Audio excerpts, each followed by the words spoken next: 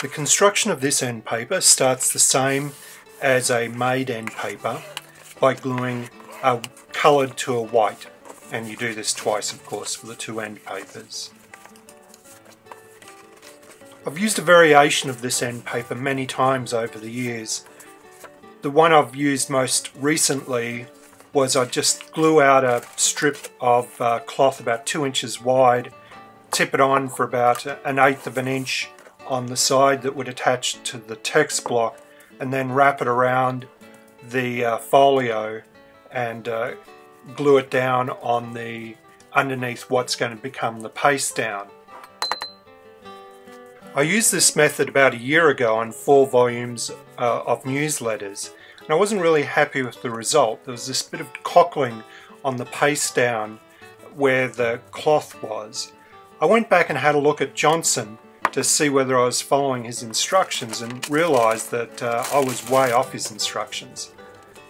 So this video is going to follow what Arthur Johnson describes as a hidden cloth jointed end paper, and I've since used it and realized this is a much better approach.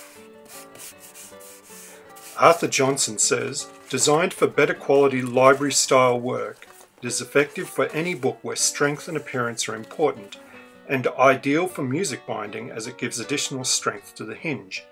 Average width of cloth is 50mm or 2 inches. Jaconet is used for small books and book cloth for larger. The cloth joint is not stuck to the board paper, as it may be included in the split board or put down on the board before the board paper. If it is attached and both are put down together, the paste will not penetrate the whole of the board paper and crinkles could result." So far I've just been demonstrating pasting the coloured and the whites together. If you'd like to see this in more detail, I'd suggest having a look at the made end paper video. I like to use a 50-50 mix for this, which is usually recommended. I'll put blotters in these and then put them in the press overnight to dry.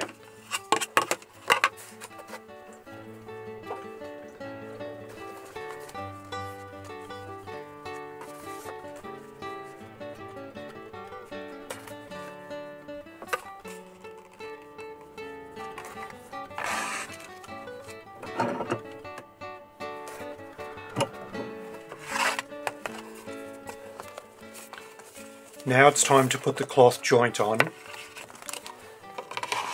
The strips of cloth I'm using mightn't be quite 2 inches wide, they're probably close to 1.5 inches. I like to put adhesive on both surfaces. It usually results in a better join, less likely to have areas that pull apart. So I'll just use the cloth to expose the white, and then I'll put a piece of waste over the cloth, an equal amount. I'll put little marks there just to make it easier to line up the amount I want.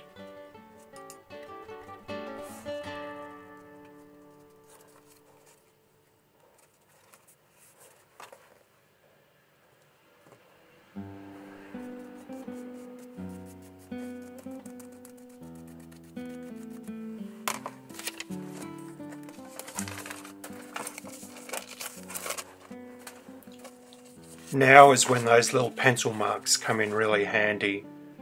It's also nice if you have a piece of cloth that doesn't curl up.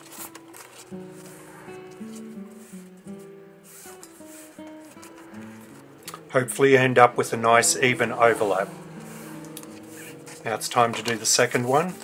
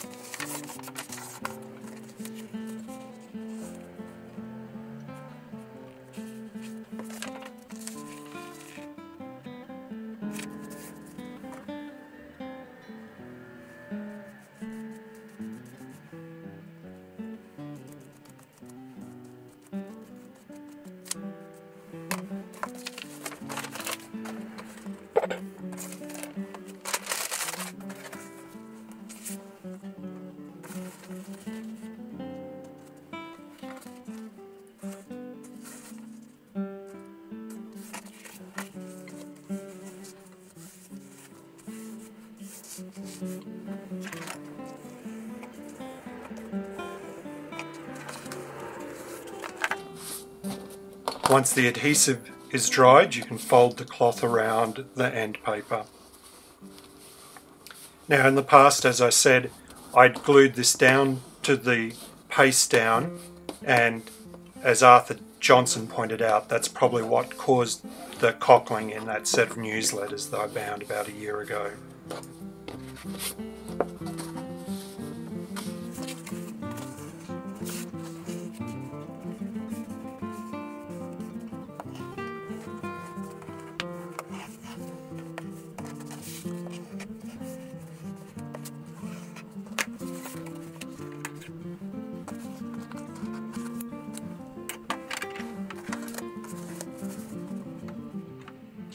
Now is a good time to trim up the excess cloth and the colour to size.